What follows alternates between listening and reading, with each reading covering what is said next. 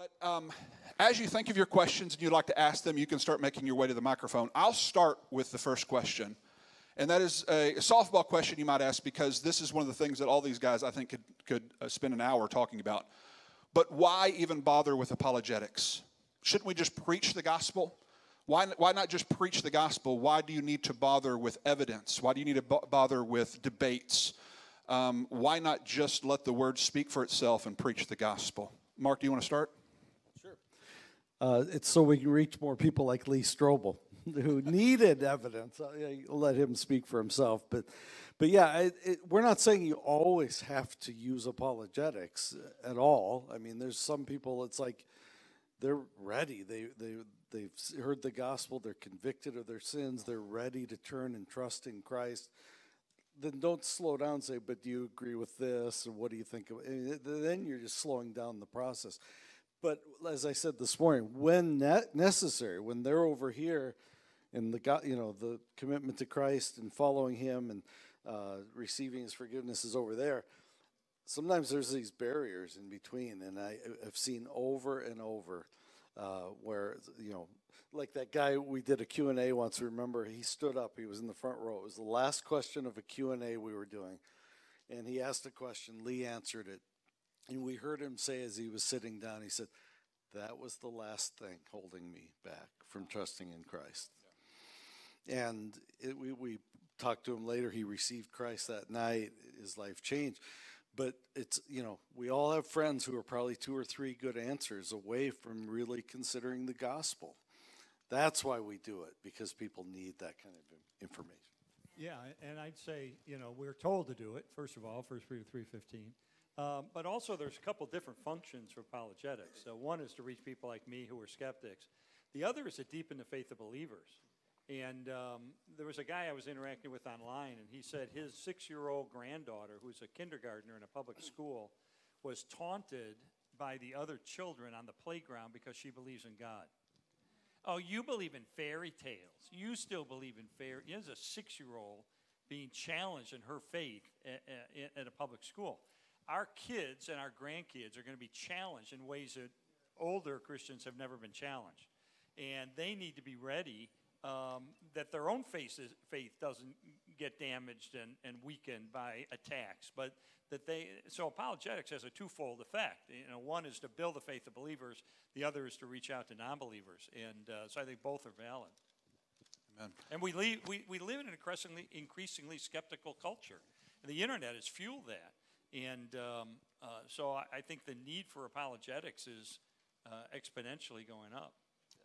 You want to comment on that, Eric? Yeah, just to echo what they said, and on top of that, it's what Jesus did. It's what Paul did. When Jesus had a friend who was doubting, the most loving thing you can do is be like Jesus and present the evidence they're asking for. As far as strengthening the faith, the story I told you about that professor, there's more to the story, but suffice to say, when I got hired at Texas Baptist, I met his brother-in-law on accident. He says, how'd you get into apologetics? I told him that story. And he said, that's my brother-in-law. And I was like, wow. He said, can we sit down and talk? As we were talking, he said, he's been a professor for 20, maybe 30 years. He said, I've had nieces and nephews take his classes. Out of those 20 plus years, your story is the only story I've heard of that someone came out with greater faith. Everyone else who's taken his class either just stayed quiet and passed through it or came out and lost their faith.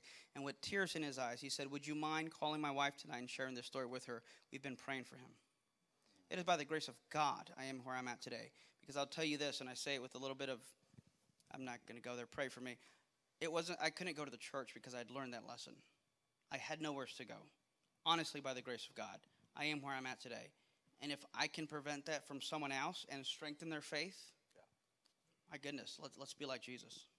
Amen. Well said. All right, our first question. Go ahead. All right.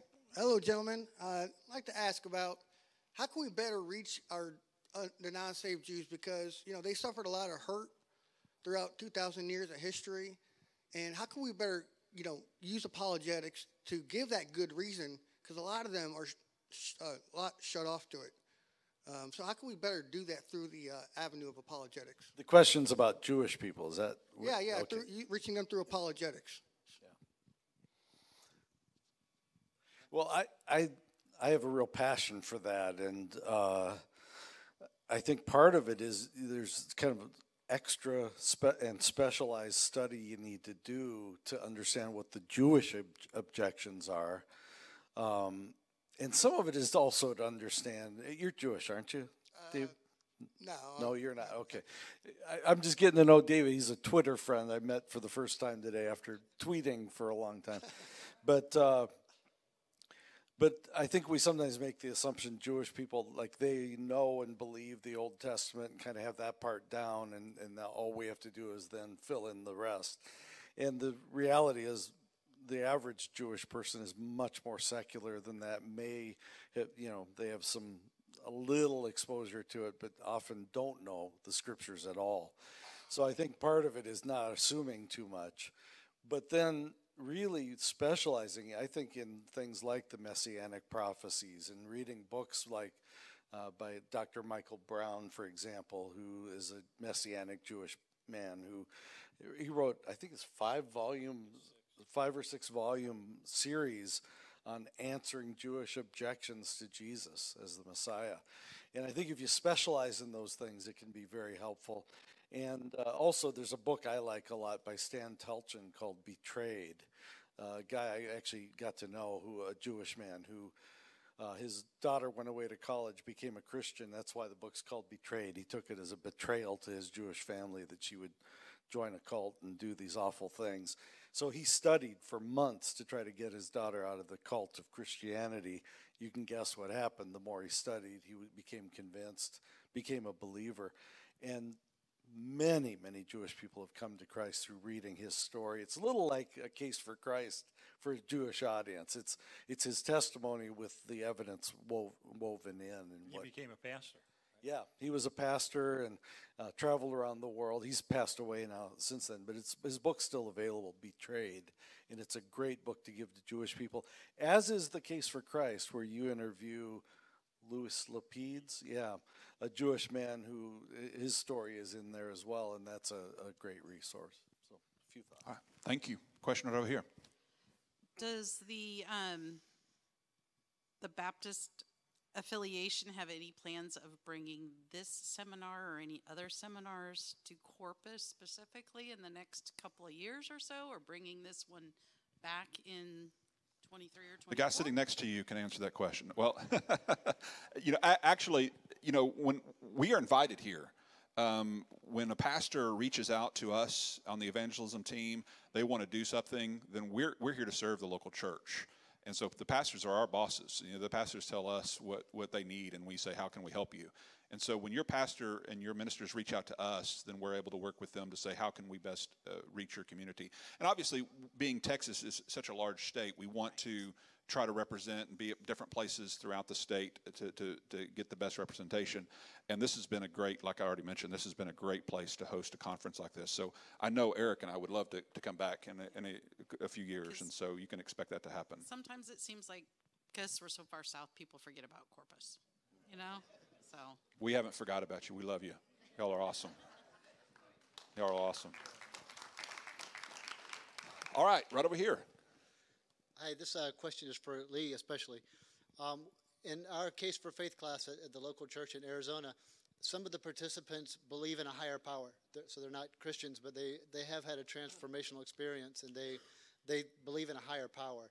And so while I realize that doesn't get you into heaven, are they a threat to, for me it doesn't seem like they're a threat to Christianity or part of a secular war against Christianity. They just don't go as far as Christianity. Do you see them as a threat, and would you approach them differently? Well, they're non-believers. I mean, to believe in a higher power, what does that look like? What could that be? It's not a Christian expression of faith. And so I would try to expose them to the evidence for the resurrection, for example, and try to persuade them that Jesus not only claimed to be the Son of God, but backed up that claim by returning from the dead. And so it goes from a general higher power to Jesus being, and I kind of took a backward approach when I did my investigation, in the sense that a lot of people start with, is there a higher power? Is there a God? And they'll look at philosophical arguments and the Kalam cosmological argument and the ontological argument and the teleological, all these arguments. I didn't do that because I looked at that stuff, but I always focused on the resurrection because I figured if the resurrection proves that Jesus is God, then I've solved the question, does God exist?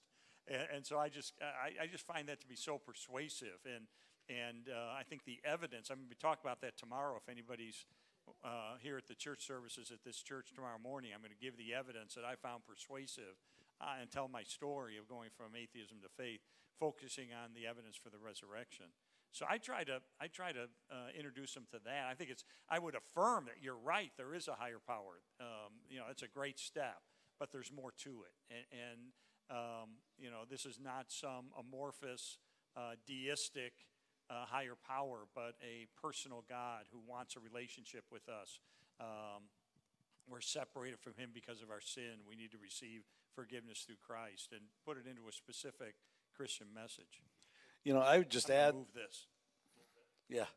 I would just add that I think they're over the hardest barrier, really. I mean, they're already to a supernatural being, and a lot of times the objections people raise have already been answered if they believe in a higher power, but they haven't connected the dots. I think of my friend John Swift, remember the story, where he was in one of the spiritual discovery groups that Lee talked about, and his team leader set up a meeting with me because he said, I'm close, I believe in God, I can't believe in the resurrection.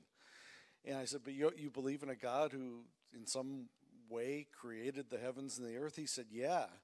And I said, how hard is it for a God who created the heavens and the earth out of nothing to raise a body from a grave? Isn't that kind of simple by comparison? And it was like a light bulb went on. He goes, I've never thought of that. And I think sometimes just to help people to see, if you already believe in a higher power, my goodness, you're well on the path. Why wouldn't you, here's the other evidence for Jesus, like you said, and for the resurrection. Well, I kind of helped him connect those dots, gave him a little more to read on the resurrection of Christ, and he came to Christ within a month. Didn't he end up going to seminary? That's a different guy you're thinking of. Yeah. We've been doing this 35 years. We know each other's stories. I can actually give Lee's testimony if you want to hear it. But verbatim, right? Yeah. All right here. I guess I have two questions. One will be for Mr. Lee Strobel. Bart Ehrman holds to a position that we can't accept supernatural claims as history. Indeed, why should we take Christianity claims about Jesus rising from the dead, in comparing to other religions like Islam and Muhammad? Yeah, I missed the first part of the question. It was from Ehrman. Is that what you're saying? From Bart Ehrman? Yeah. In one of his debates, he says that we can't take the supernatural claims of Christianity that Jesus rising from the dead as history, because. Oh. Yeah, I just don't agree with that. It's a very simple historical question. Number one, did Jesus exist? Number two, was Jesus dead? Number three, was he reliably encountered afterwards? Those are historical issues. So I don't see how we can't investigate. Now, I can't give you historical evidence of someone who saw him rise from the dead. But if he existed, and the evidence is totally clear that he did, if he was truly dead, and even the Journal of the American Medical Association says clearly the weight of the historical and medical evidence indicates that he was dead even before the wound to his side was inflicted. We have 5 ancient sources outside the Bible confirming his death. So we've got, he lived, he was dead, and then the question is, was he reliably encountered afterwards? And from that, I think you can infer reliably that he was resurrected. And we have 9 ancient sources. Most of the facts from ancient history that we accept are based on 1 or 2 sources. But for the conviction of the disciples that they encountered the resurrected Jesus, we have no fewer than 9 ancient sources inside and outside the New Testament confirming and corroborating their conviction that they did encounter the risen Jesus. So to me, that's historical evidence. And not only that, but we've got the 1 Corinthians 15 creed that has been dated back by scholars to within months of the death of Jesus. Its historical credentials are so strong that even one of the few Jewish New Testament scholars, Pinchas Lapid, said it may be taken as a statement of eyewitnesses. We've got Peter in Acts saying, this Jesus God raised from the dead, to which we're all witnesses. We have him, we have Paul confirming that he interacted with the disciples and they're teaching the same thing, that Jesus was resurrected. I mean, we've got nine sources. So I think that's a simple historical proof. He lived, he died, he was reliably encountered afterwards. And it's perfectly reasonable to make the inference that it's a resurrection. Did you have a follow-up? And can I touch on that yeah, too? go ahead. And I've heard Urban talk about him and Michael Ancona, one of the world's leading scholars, had a 7 or 9 hour debate on the resurrection like a few months ago. But I know the one route Ehrman kind of takes, because everything, I echo what Lee said, and I've heard Ehrman also say, well, like, as Lee said, that you can make the inference. And I think sometimes Ehrman will kind of harp on that and say, okay, well, then it's not historical. To an extent, I'm fine with that, because, sure, everything's undergirded with philosophy. So there's going to be some philosophical assumptions or conclusions that you could, sure, Ehrman could say it's technically not history, but at the same time, Ehrman would also argue against miracles by way of David Hume by saying, well, miracles are impossible by defining them as a breaking the law of nature. Well, that's not the definition of a miracle. If a baseball falls from the sky and I catch it, I'm not breaking the law of gravity. I'm intervening in the law of gravity. So if you're going to say, historically speaking, dead men naturally stay dead, yes and amen. But it's not a contradiction to say dead men naturally stay dead and God supernaturally raised Jesus from the dead. There's no contradiction. It's not an argument against miracles. And if he wants to call it philosophy as opposed to history, I'm fine with that too. Like Lee said, it's an inference. Okay. So my follow-up question is, for Eric, it would be, I know we were talking with Jorge, right, about God being the standard of good. So this question is posed usually by famous atheist Alex O'Connor. So why couldn't God be evil? So let me rephrase the question. Could there be an evil God? If we're just talking purely in terms of logically possible, sure, but here's the point I would make.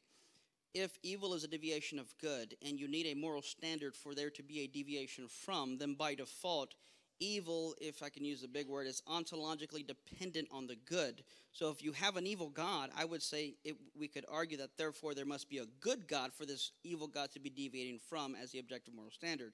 So even if I grant there's an evil God, well, you'd still need the God of the Bible to be an objectively good God for the grounding of goodness itself. Thus you have Satan. Sure, yeah, you can go, yeah. And I would just add to that, we have a track record of our experience as humans with God recorded in Scripture of how he is good, how he is patient, how he is gracious, how he is forgiving. Yes, he ultimately will judge the earth, and we see glimpses of that along the way, but mostly what we see is a God that has incredible patience toward the human race, and that's recorded in history.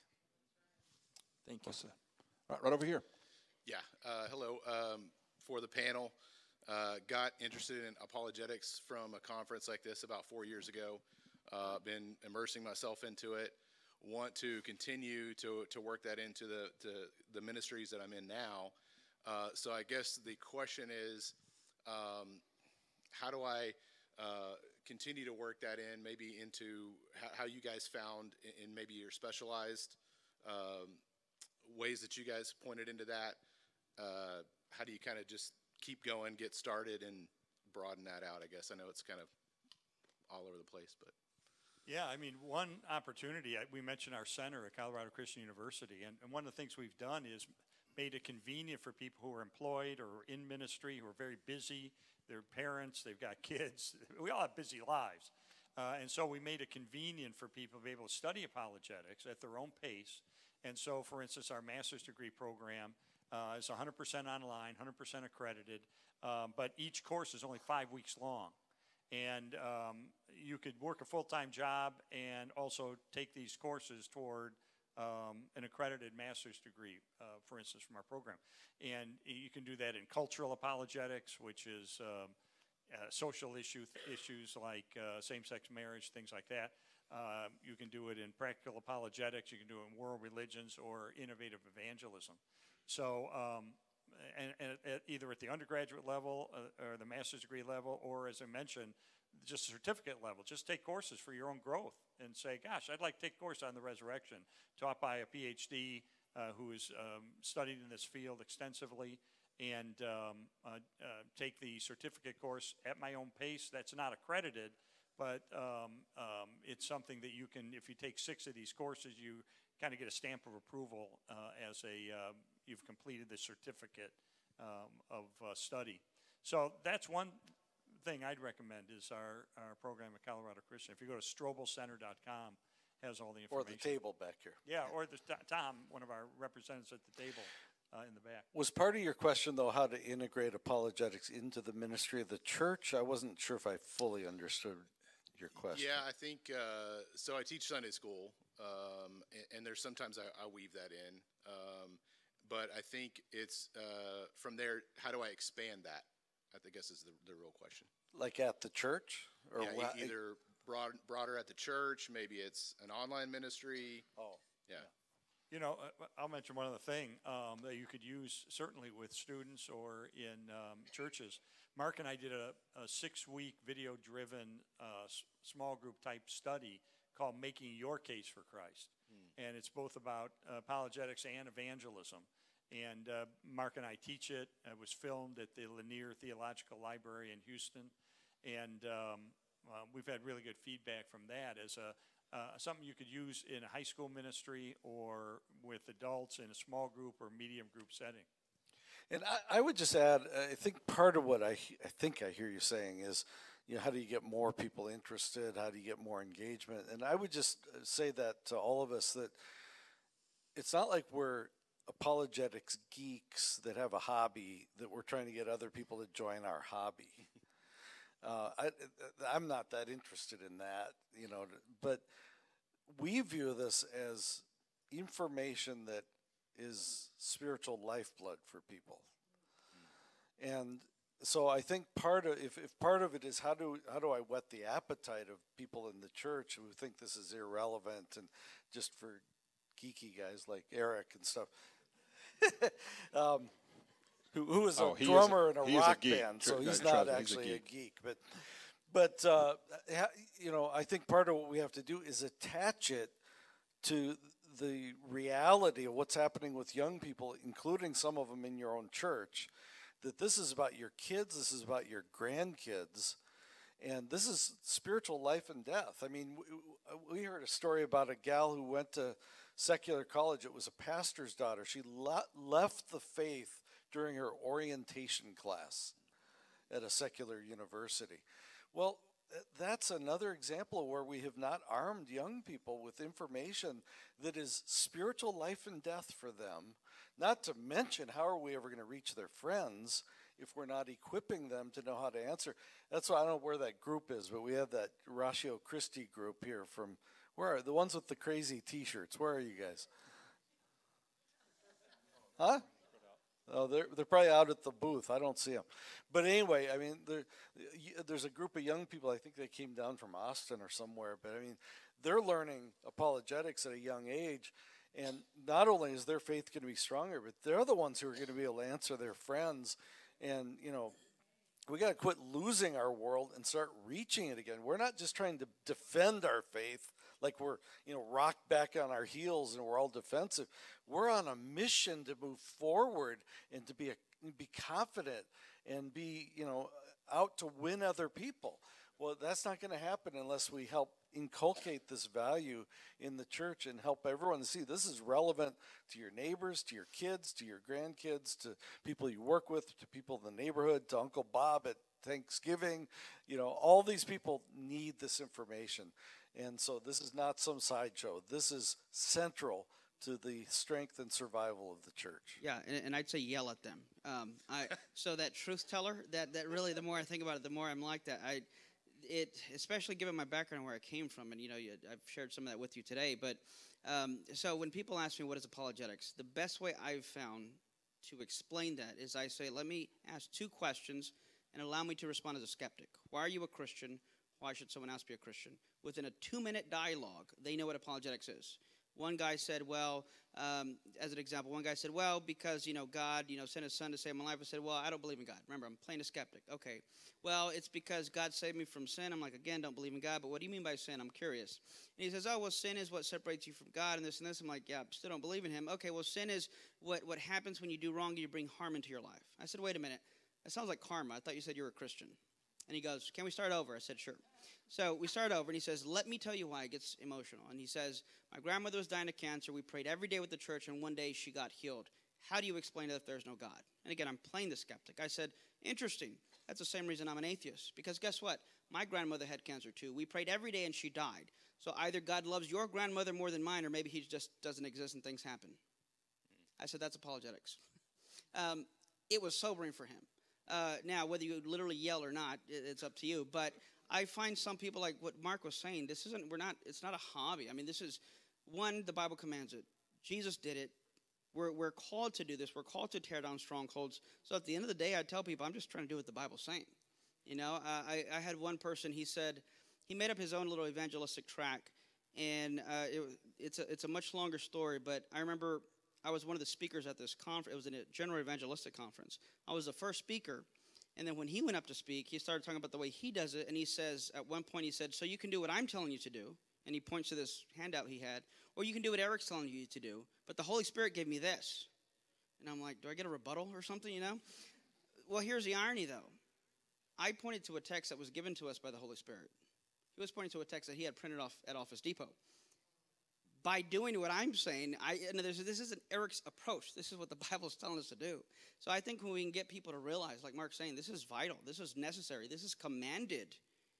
And if you're going to be a Christian and do what Jesus wants you to do, then yeah, we should do this. If not, well, sure, you can call yourself a Christian, but at least recognize you're being unbiblical. Yeah. Thank you. Well said. Right over here. Hi. Y'all talked about children and high school students. I have a 37-year-old high-function autistic young man, very smart, taking a computer course, IT support with Google. What programs do you have, anything, if anything, for special ed young adults? Or how do I incorporate what I learned to help him? I'd say it's going to depend on, is he high functioning? Is that what you said? Yes. So while I'm not too terribly familiar with autism, I personally have a mental disorder, ADHD. It wasn't a joke when I said it earlier. I really do. And no, he's got that in ADHD also. Yeah, so you can tell my medicine's wearing off because I'm talking faster. So I have to remind myself. What's interesting with some of these disorders, some of the most brilliant people, and I'm not necessarily putting myself in this category, have some type of mental disorder. There seems to be some kind of a tick, right? So what's funny is my wife can tell me take out the trash, and in 10 seconds, and I'm not exaggerating, I wish I were, I'm sitting on the couch, and she says, the trash is still there. I'm like, oh, that's right, you said to do that. And she says, how can you memorize these philosophical arguments but not to take out the trash in 10 seconds? Well, I think that's just men in general, isn't yeah, it? that could be, yeah. That could be. Well, Amy said our brains don't form until later. I heard Amy says. She said 26. I think it's more like 56. Yeah, I'm almost 50, and it hadn't happened for me yet. So I say that to say, however, I could, and it's hard. I really am challenged when it comes to reading. I prefer audiobook, and even then, sometimes I have to cut my grass because if I can make my body busy, I can let my mind be free to concentrate. However, with ADHD, there is some counterintuitive notion of what's called hyperfocus, where if I can tune into something, it will be hard to get me off track. So what's interesting is you'll have some parents say, my kid doesn't have ADHD. He plays Xbox for 12 hours. And I'm thinking, 12? I did 16 the other day. It's just this, you just get locked in. And for whatever reason, and maybe because of the inquisitive mind that I have, I could look and, attend 12-hour day, or if I'm on a road trip or something, I'm listening to a podcast and just soaking this stuff up. I would find what interests him, what topics, kind of give him a general overview. I know this is more of a broad answer, but for me it was a soul. For me it was consciousness, free will. And then whatever he finds interest in, get him the material he wants on that and see where he goes with it. And I think God will really do something with it. I just need blank something to look at for myself, like a list of programs, topics, thank you, that I can say, oh, I know he'd be good in that. Do we have anything like that? I'm not sure what the question is. Well, I Like a mean, list of apologetics topics or the Yes. different group. I know Kurt Juros just mentioned Apologetics 315 is a website that has Oh. all the different resources on one page that has been compiled. I know That's a good Okay. Lee Strobel has a website. I know many of the guys, Jay Okay. Warner Wallace has websites. I mean, That almost works. all of the leading apologists have websites with a list of materials that you can begin to research. But Okay. if you talk to us afterwards, too, we can probably give you some websites And I'll as just well. throw this in. One of the most brilliant apologists in the world today is Hugh Ross, who's an astrophysicist and has a whole ministry called Reason to Believe. And I've looked at his stuff and listened to him for years. But I was in a small group of apologists with him about 5 years ago, and he shared his testimony. And in the course of his testimony, shared something that I don't think he had gone public with until about 5 years ago, and that is he is on the autistic scale himself. And it kind of explains his brilliance in some ways. I mean, because, well, he's just a brilliant person. He introduced a talk once, and he's talked about how when he was a young man, I think he was like 11 or something like that, his mom brought home a textbook on I think it was on astrophysics, and he read it like over the next couple of days and then told her there were mathematical mistakes in it. And I said, that's very similar to me. When I was 11, I was learning how to read. So, we're very similar. But anyway, I just mentioned that to say there are some folks even that have the same kinds of issues and have learned to focus it. I mean, it might be inspiring to him to say, here's a guy who's this brilliant defender of the faith who has similar kinds of learning things and has learned to apply himself and become a world-class expert on it and has debated some of the top atheists. Maybe this could be someone you could latch onto and learn from. I don't know. Might be helpful. He even led a Nobel Prize winning physicist to faith. Is that right? Yeah. So brilliant guy. Yeah. Hugh Ross. And I would just say, I want to say this with that question, something that I've emphasized and something we talked about quite regularly. It's not more spiritual to feel than it is to think. Some people are really good with emotional stories and emotional connection. That's very important to the church, the music, the art. But thinking is also, so God's created us with minds to think, and we need intellectual people engaging in our churches. And so when people are gifted in that way, they need to feel like they belong in the church and that they're not less spiritual because they're more thinkers than they are feelers.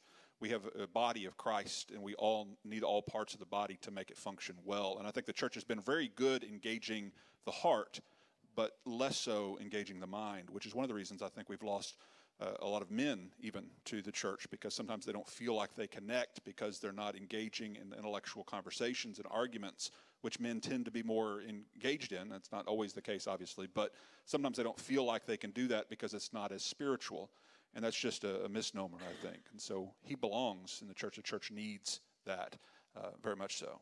All right, right over here. So this is a general question from like the beginning with the Jewish faith. How can we help people who have an idea who Jesus is? We've been talking about people who are skeptics, people who had questions, but what about people like members of the LDS or the Islamic faith who know who Jesus is, but added to the faith and to their own merit, their own foundations? Can we show them who Jesus truly is versus what the Islamic or LDS says? Well, I'll just share on I've shared with both, but let me just say something about on the Islamic front. I often talk to Muslims who, and they'll say, well, we believe in Jesus. I've actually heard one say, we believe in him more than you do. But we know who he is. He's a prophet. And so they have 2 Corinthians 11 warns about people who teach a different Jesus, a different spirit, and a different gospel. It's not really the same. But what I say to a Muslim is, okay, that he is a prophet, but if you really believe he's a prophet, you have to listen to what he prophesied. Otherwise, you're not really respecting him as a prophet. Have you read what he said by the people who wrote down the stories, the Holy Injil, as they call it in Islam, which is the Gospels? Have you read the Gospels for yourself so that you really know what the prophet Jesus said, even about himself and his own identity and so forth? Most Muslims haven't. And in fact, a lot of them feel like it's a betrayal against their Islamic faith to pick up a Bible. Well, the Quran tells us the Bible is the inspired word of God. It's the word. It's one of the revelations of Allah, and it tells us he's a prophet. So why would you not want to read Allah's revelation about Jesus and Jesus the prophet's writings, or not writings, but words about his own identity and his own mission? And well, the problem, of course, they get into is once they do that, they very quickly realize that Jesus did claim to be the Son of God, which Islam denies, and that Jesus did come to give his life as a payment for our sins, a ransom for many, as he put it, and that contradicts what they teach. So they get into a real problem as soon as they do it, or from our perspective, they start getting into truth and start moving toward the real Jesus and away from the Islamic imitation. But that's what I do. I just say, look, you say good things about Jesus, you call him a prophet, read what he prophesied, and if you don't, you're not really honoring him as a prophet.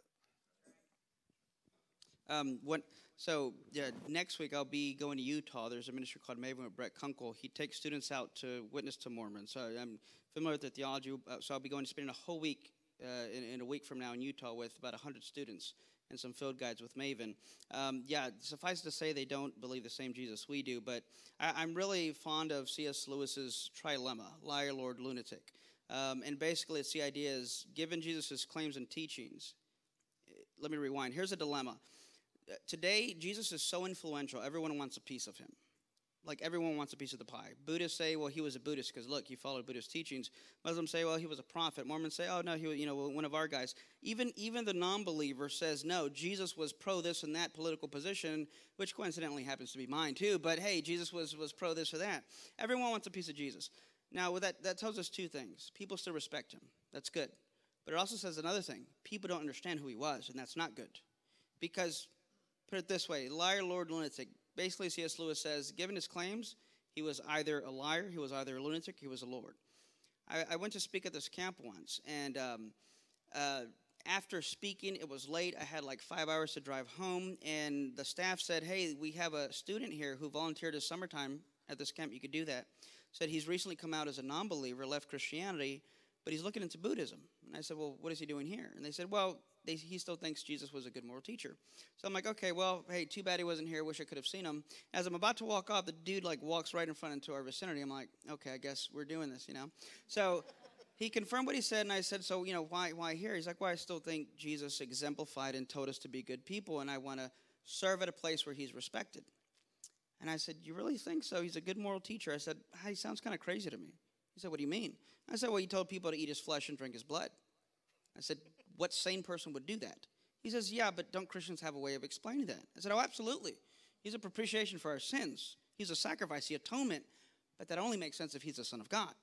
He says, well, I don't believe he's the Son of God. I said, okay, well, then he's crazy. Well, I wouldn't say that. Because he says, okay, well maybe he's not crazy. Maybe he at least, let's say he was saying that, but he wasn't. Okay, he's a liar. Well, I don't think he was a liar. Okay, we're back to him being crazy. Which is it?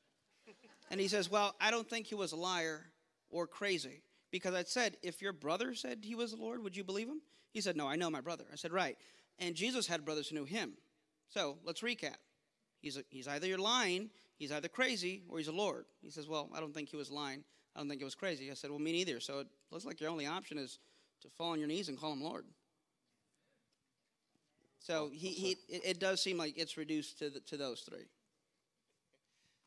But since I've been around like the LDS, the Mormons, more often, and we've like intellectual discussions between each other, and they've always had the debate that the Book of Mormon defends the Bible as like the second nail, as they would put it, but as trying to explain to them that the Bible warns about people who use him in his name, and don't even trust angels who come speaking from God. How could we help them through that, though? That was part of the question I'm trying to find answers for as an apologetic stance. Where I like to go with Mormons is more to the big issue, which I think is the big core idea that separates them from Christianity, is that they believe in many gods. And for them, Jesus is a god. He was born as a normal human. He became a god. Joseph Smith is already a god. I've actually been in a Mormon church where they sing a song, Praise to the Man, where they praise Joseph Smith, their founder, who has now become a god. They believe they're mother, father gods who have baby gods. I mean, that's Mormonism. And so I like to go to that issue and just say, that's diametrically opposed to the Bible, which is monotheistic from beginning to end. There is one God. It says in Isaiah 43 that there's one God. There's only ever been one God. In fact, God himself says, is there any other God? I don't know of any. So the omniscient God says he doesn't know of any other gods.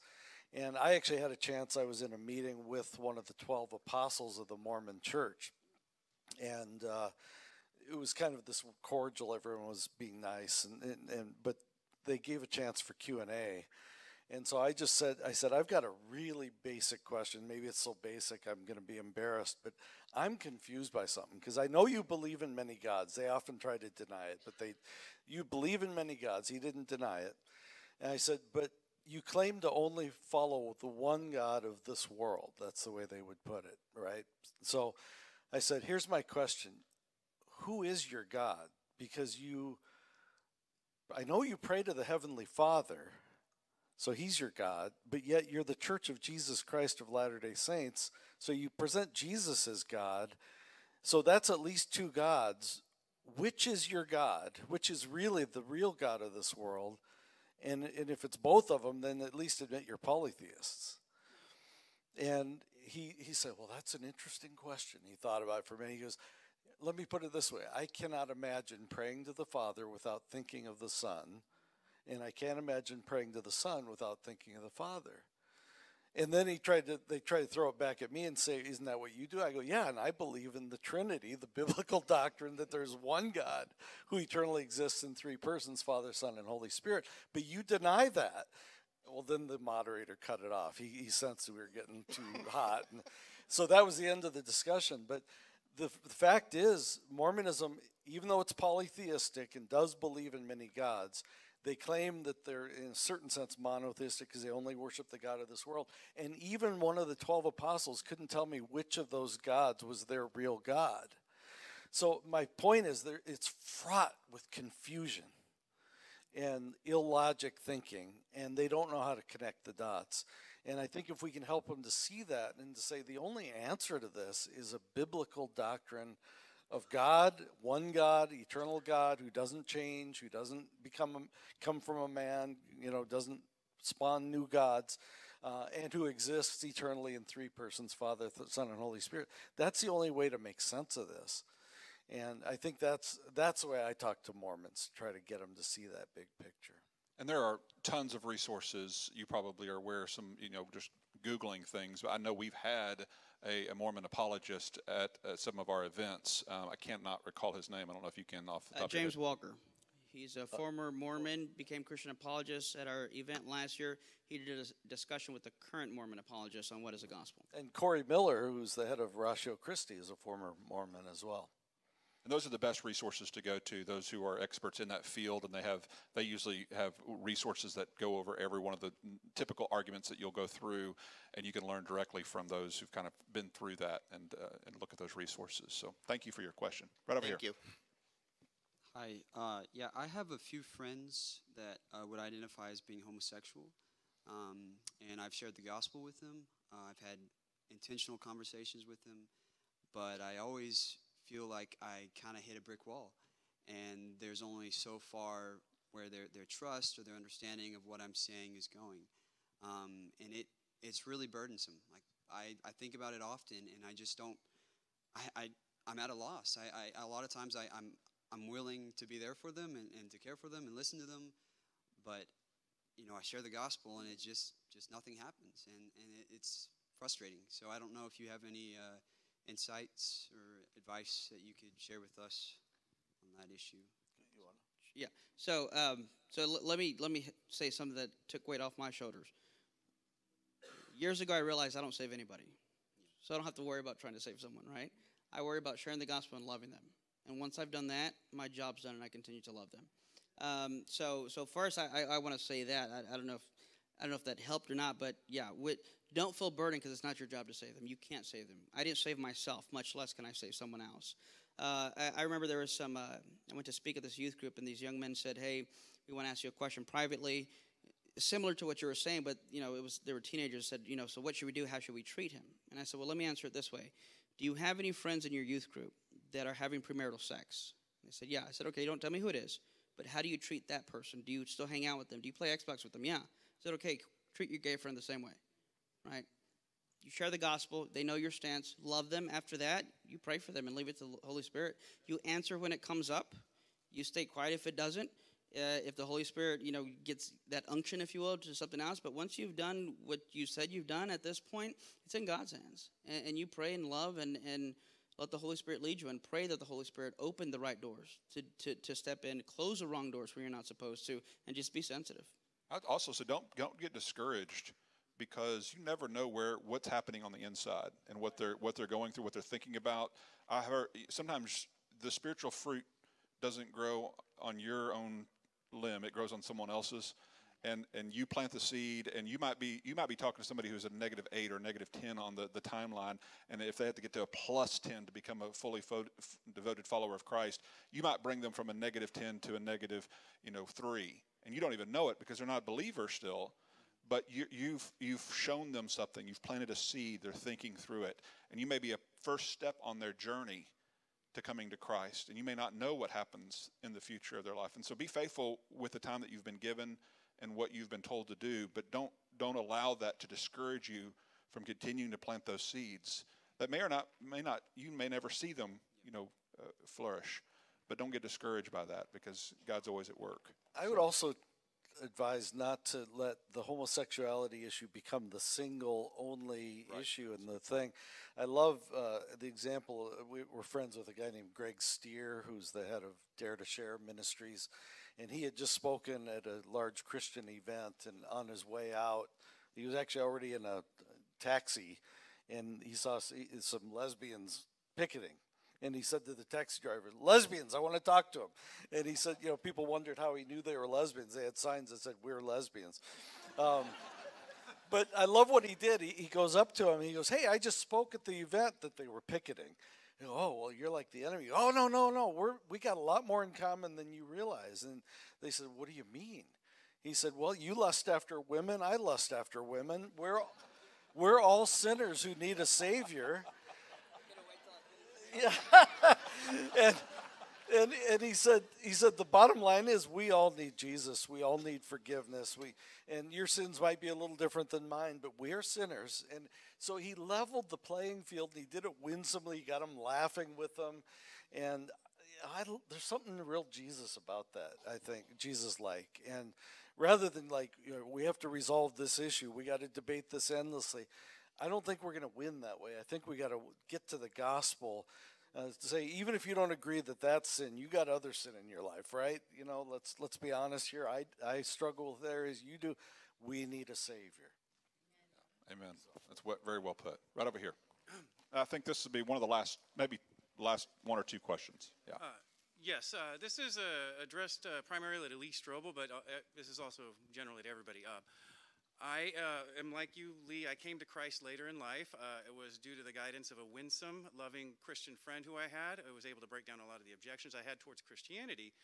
And then I was able to counter apologetics, which was able to strengthen my faith. But my question is, in what way does apologetics address, let's say, breaking down objections rather than presenting evidence for Christianity, or breaking down objections against, like kind of addressing, say, the emptiness of modern secular materialistic culture, and in a way that's winsome, that's not just sitting there trying to be a cultural critic, but somebody who's lovingly trying to break down objections towards leading somebody to Christ? Yeah, one of my mentors, who's sitting on my right, Mark Middleburg always used to say apologetics is like a battery. There's a positive pole and a negative pole. The positive pole is the affirmative evidence and philosophical arguments for the existence of God and the truth of Christianity. So things like, the cosmological arguments, the teleological arguments, all the positive stuff that points toward the truth of Christianity, as well as the resurrection of Jesus and so forth. And then there's a negative pole that deals with objections, and like, how can a loving God allow pain and suffering? How can a loving God send people to hell? And things like that. And so apologetics accomplishes both. It can provide affirmative evidence that points in the direction of the truth of the faith, but it can also respond to what I call these spiritual sticking points that hold people up in their journey toward God. All right. Thank you very much. Yeah, and that's really your first two apologetics books. I mean, the Case for Christ was a positive case for the evidence, whereas Case for Faith is addressing 8 of the top objections. Yeah, I did a national survey. Actually, I don't know how many have read that book, but I started out with an interview with Chuck Templeton, who was the pulpit partner of Billy Graham, who lost his faith and became a famous atheist in Canada. And I interviewed him for that book, Case for Faith, about his objections to God. And he actually broke down and wept during the interview because he missed Jesus. And then in the book, I respond to those objections that he raised, as well as a national survey I did to ask people what their objections were to Christianity. And then the book ends with me sending the manuscript off to him to read, because that was the end. I just recently updated the book. It just came out. There's new material in it and a new epilogue where you find out that Chuck Templeton ended up coming to faith on his deathbed. And as best we can determine, he did come to faith at the end. So that was something you didn't know when you wrote the original book. No, it happened after the book actually came out, and he died, and he's in his hospital room on his deathbed, and his wife, Madeline, who was a deist, so she, not a Buenos Dias, but what's a deist? Yeah, what's a deist? She's not predisposed to color it toward Christianity, but so she tells the story of how he's in this hospital room, and he says, Madeline, do you see them? So what are you talking about? They're here. They've come for me. What are you talking about? The angels, they're in this room. They're coming to take me to heaven. I believe I'm going to spend eternity with God. He apparently came to faith at the end of his life. So that's encouraging for people, I think, who read the book, and it kind of ends a little bit inconclusive. The new edition does get into what actually took place later. All right, our last question right here. My wife will test this. So for me, I struggle with, there's a timeline, there's a schedule. We got to stick to it, right? So how do y'all deal with, I have to be somewhere at a certain time, and somebody comes to talk to you, and you have somewhere to be, you got something to do. Just maybe you can share with us some encouragement with that. It strikes me, and I've written about this, that most, or at least a lot, of the famous stories of encounters Jesus had with people who he healed or spoke to or answered or led to faith were on his way to do something else. And, he was on his way there, but then along the way, there's this guy, there's a leper, there's a blind guy, there's someone calling out. And so he stops and does that. So for me, those are good reminders to say a lot of stuff happens on our way to do what we were going to do. And God likes to put these divine interruptions in the way. And so to stay open and to be prayerful and say, God, help me not to miss opportunities that you want me to have. At the same time, we live in a real world where you have to be certain places, and there are times where you have to, there are also places where there were a lot more people that wanted to be healed, and Jesus said, we're getting on the boat, we're going. So I think it's kind of a Holy Spirit question of saying, I want to be a responsible person that makes it to work on time and, doesn't blow things off and does what I need to do, but yet be ready for those unexpected adventures, right, along the way, that God can open the door to and ask him to lead. Amen. Very well said. Very well said. Y'all give them one more round of applause. Thank them for coming.